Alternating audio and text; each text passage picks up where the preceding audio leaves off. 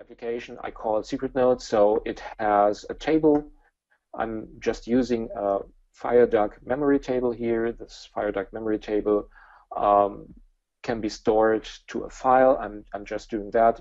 Of course, we could have used databases, we could have used REST services, whatever. But for the simplicity of that demonstration, I'm just using a simple memory table.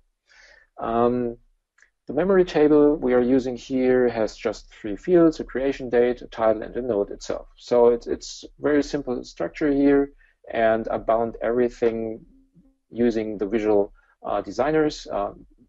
And let's see what that is.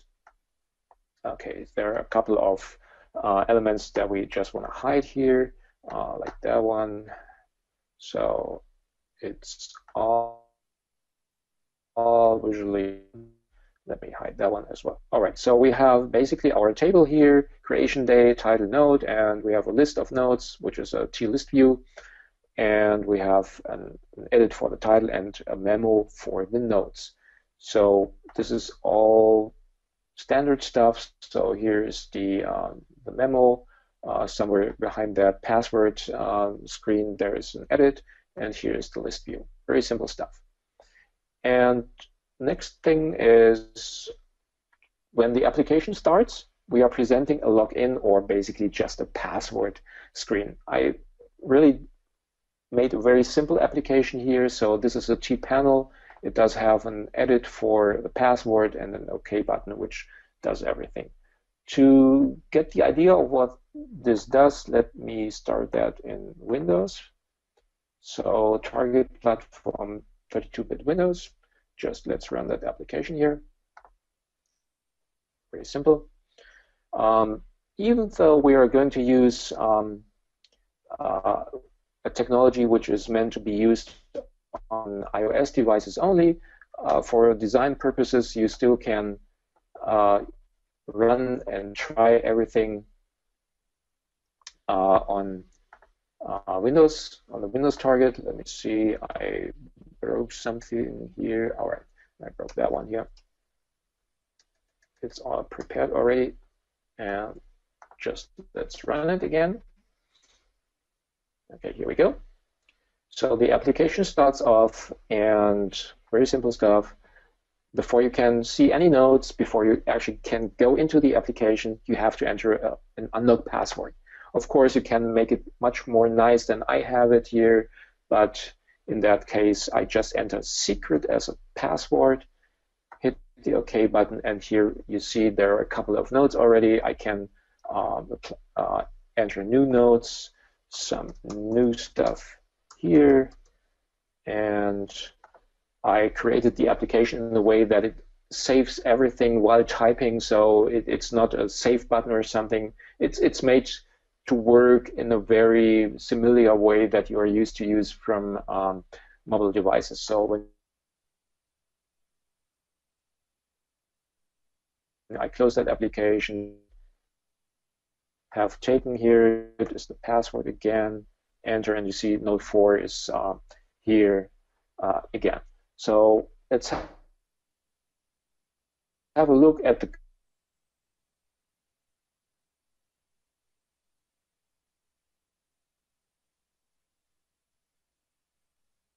code now. Well, in that case, I'm using the documents path, and the file name is nodes.json. So obviously, I'm going to store everything in a JSON format. This is a little nice feature in FireDuck memory tables. It can use JSON, so we want to be modern here.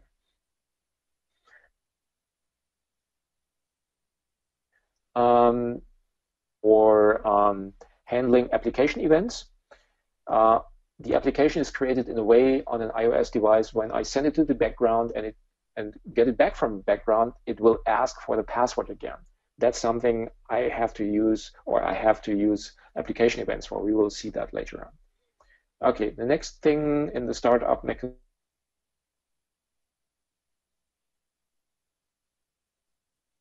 is you're locking the nodes, which means, well, basically display the password screen and close the nodes table. So in the case the nodes were actually already open, close them down so that the user cannot access nodes until he has authenticated by entering a password.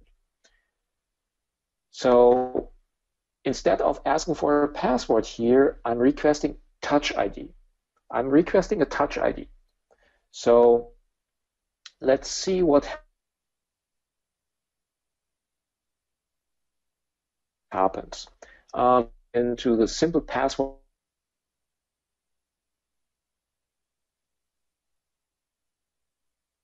handling, the user entered is secret. Well, of course, simple demonstration here.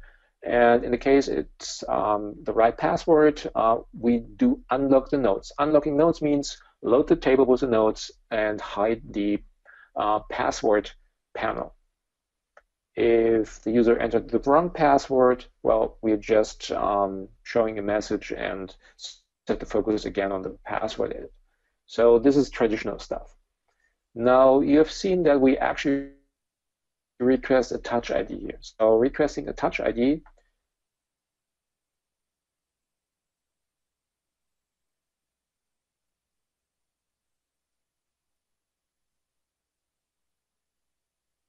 is handled down here, defines here, conditional defines to make sure that this stuff is only executed on iOS devices. Remember, the fingerprint sensor is only available on the actual device. It doesn't work in the simulator even. So you really need to run this on your device and not on a simulator. This is the reason why I'm not checking for iOS only, but also for CPU ARM, which means we are really running on a device here. The code behind wouldn't actually run on the simulator, or it wouldn't compile on the simulator because there are libraries that only are available on the device. All right, so the main thing we need is a context. The LA context is what Apple provides. So we do a traditional alloc and wrap. Looks a little bit weird, but that's standard way how to create iOS operating system objects. So this gives us a L context, a context of the local authentication framework that Apple provides. And once we have that context, we can ask, can you evaluate a policy? So we are just checking, would the fingerprint sensor work? And the only policy that we can check for is device owner authentication with biometrics, which means, well, is the fingerprint that is applied to the device, is that the owner of the device? That's the only policy that Apple currently implements. So is that policy available? That's basically what we are testing for here. Only if that policy, or if we can evaluate that policy, then we continue. Why do we do that check? Well, even if you have a modern or a newer iPhone or iPad with a fingerprint sensor, it might be deactivated. It might be that the user did not enter any fingerprints yet. So we really have to check that it works. And for older devices, it will also tell us, well, there is no working Touch ID. So I'm just storing that Boolean value here, Touch ID works. So if the Touch ID works, then we can actually check for and present a fingerprint dialog. So this basically shows the fingerprint dialog on the device. So only, and this procedure does not return true or false. It requires you to enter a callback procedure, which is this one here. So this is a callback, and this callback will be called once the user succeeded in applying his fingerprint to the device. So let's have a look into the callback. This is the callback, and the callback basically will get called by the iOS operating system. We have a success or an error, and an error. So we basically check if there is no error And when the success is assigned, then let's see if the success is basically a 1. So if success is 1, then the fingerprint that was applied by the user is actually a fingerprint that authenticates the user as a device owner. And that's what we are looking for. So if we have success, then we unlock the nodes. Otherwise, we just say authentication failed and lock the nodes just to make sure that nothing is revealed without intention. And some of you might already have noticed something special here. This is very important. This callback may not come from the main thread. It actually comes from the background thread. So it's very important because we are updating the user interface. Unlock nodes would hide the password dialog, and lock nodes would actually show the password dialog, and we might show a message. So we are definitely manipulating the user interface.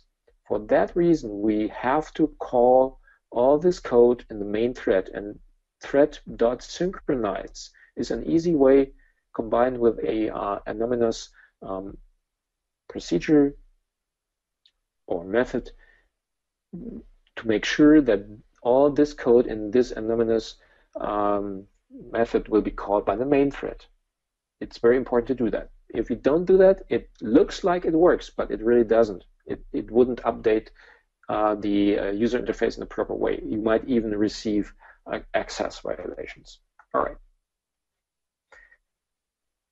Down here is just some simple stuff about how the data is saved. Just, well, we have the memory table nodes saved to file. You can specify JSON format. We save everything after inserting a new node, and after every post, we do a save to file. And we have some keyboard handling for those who are interested. So the keyboard will pop up and it will actually move the content so that we can really see what we are typing. And down here we have finally some application event handling. So this is the registration or the event handler for application events. I've shown you that in the onCreate of the form.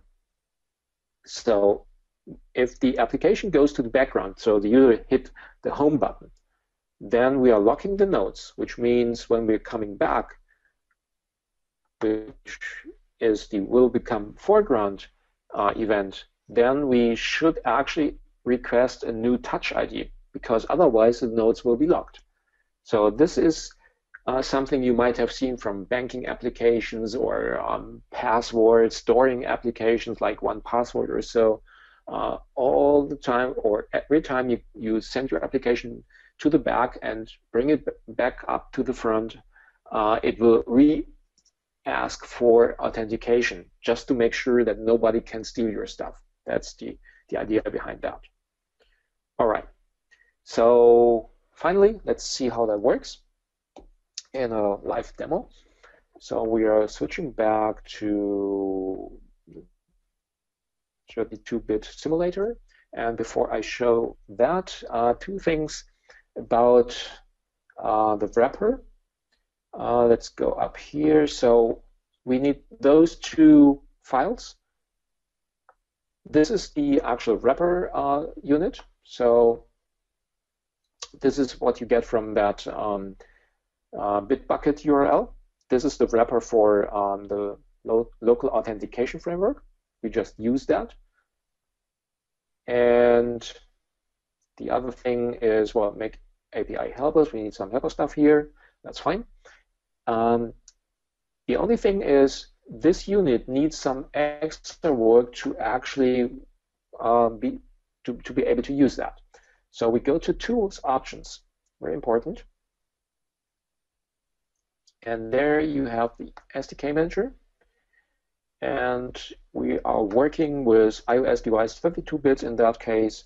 And we have frameworks here, frameworks. And this is what I added And sometimes this dialog doesn't really store what you see.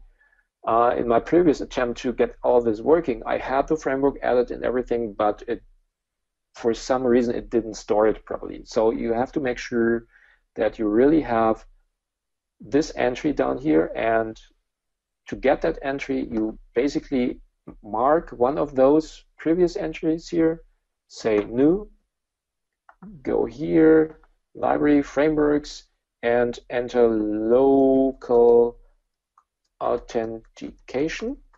That's the name of the framework, and make sure that this is all case sensitive, that it's correct.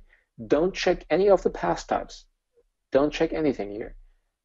And hit OK. I don't do that because I already have that. And then you should receive that single entry here. There's one additional step. The additional step is to go to Project, Options. Because we added a custom framework, we have to let know the linker that he actually has to use that additional framework. And that way we go to Delphi compiler linking, and here we add every framework that we added, well, on the custom way. So just framework with a dash and then local authentication. That's all. That tells the linker to use what we basically entered in that SDK Manager. Now we should be able to compile everything. It might take a moment or two, sometimes maybe even 3 moments. It's, of course, depending on the PA server. So I have a Mac in the background, and there is my iPhone connected to the Mac, and I have a PA server running, which is currently deploying all the stuff to my iPhone. And once everything is running, we should be able to see my iPhone on the screen. To actually do that,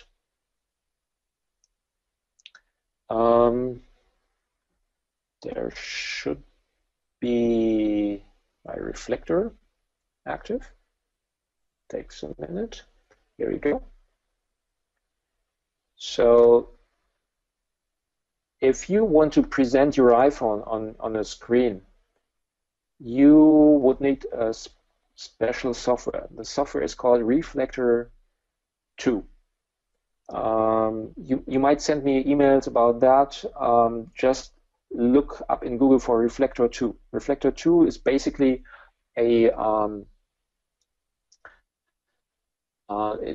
it's a tool that allows you to project iPhones on your Mac or even on Windows computers. So we see the application started. So it's asking for a Touch ID for secret notes, and I'm now applying my fingerprint. And you have seen the password dialog, which was behind that screen, just went away. I can add a new note. Let's do that note for something. Oops. Here we go. Done. And note 4 is still there. And we can move between the nodes. That all works. So I'm just switching. And now I'm hitting the home button. You see the application is somewhere in the background. Hitting the home button again, pulling it up, and you see the Touch ID is re-requested. So every time the application goes to the back and it comes back up to the front, the fingerprint is re-acquired. All right, this is it. Source code will be available shortly on the website.